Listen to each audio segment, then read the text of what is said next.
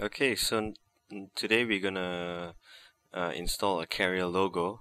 Okay, I want you to pause at this screen. Okay, there's little advantage about installing a carrier logo.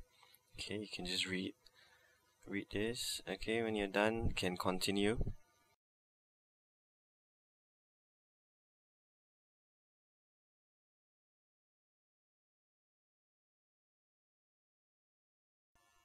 Okay, navigate.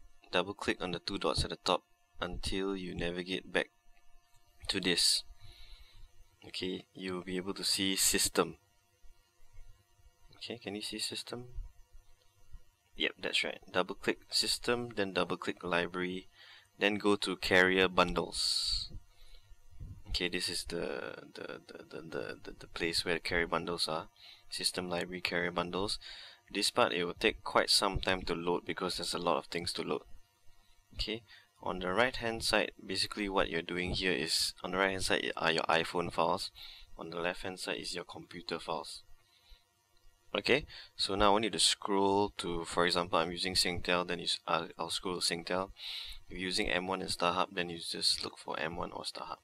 If it's not there, you can just let me know. I should be able to find where the M1 and StarHub hide their files. Okay, sometimes M1 and StarHub hide their files somewhere else, not in this list. Okay, I want you to take both PNG files, default carrier Singapore and FSO carrier, both images. I want you to click that and drag onto your desktop of your computer. Copy it. See when you drag it? Yeah, see the copy, just copy it. Okay, so now we minimize the screen first.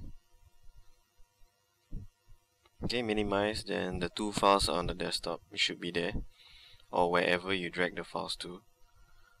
Okay, for me I dragged it on the desktop for easy access. Okay, now you have the two files. You can see both my files are Verizon because I already changed my carrier logo. Okay, you can see there. By default, yours should be blank. There'll be nothing there. Okay, so now you create a folder to back up these two files, just in case later on in life you decide to change back to your normal carrier name. Okay, you can always use this to override. Okay, the blank ones used to override your carrier logos. Okay, so we backed it up.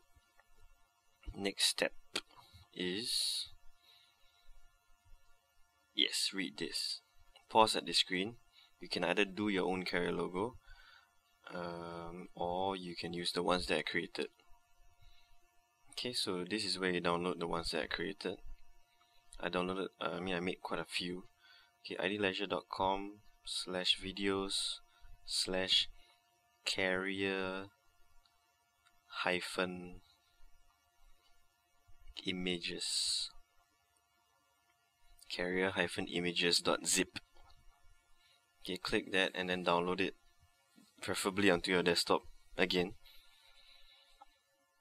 Okay, once you downloaded it,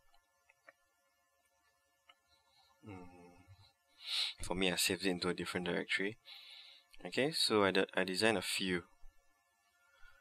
As you can see, AT&T, Gucci, M1, O2, Singtel, StarHub, T-Mobile, Virgin Mobile, Vodafone.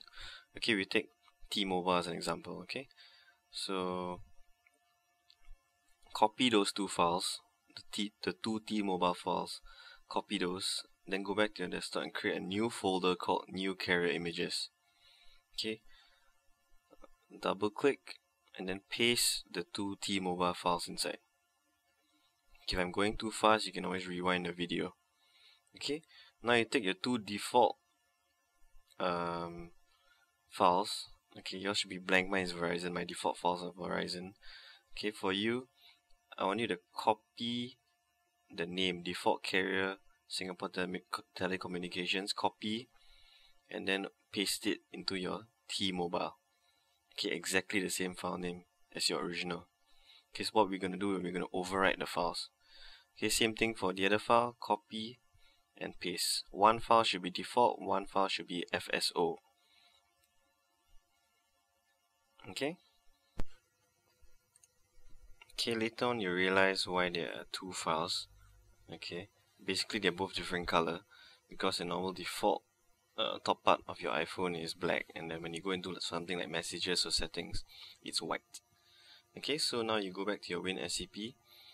Okay, take those two T-Mobile files that you just renamed, and I want you to click and drag it into the right hand part of WinSCP. Okay, you should see the plus. Okay, hang on. Let me readjust the window. Okay. Take those two files, drag it, and drop it into your Singtel SG bundle or your M1 SG bundle. Okay, once you drag it, they ask you whether to overwrite. Just click yes. Then second file overwrite, click yes, and then that's it. You're done.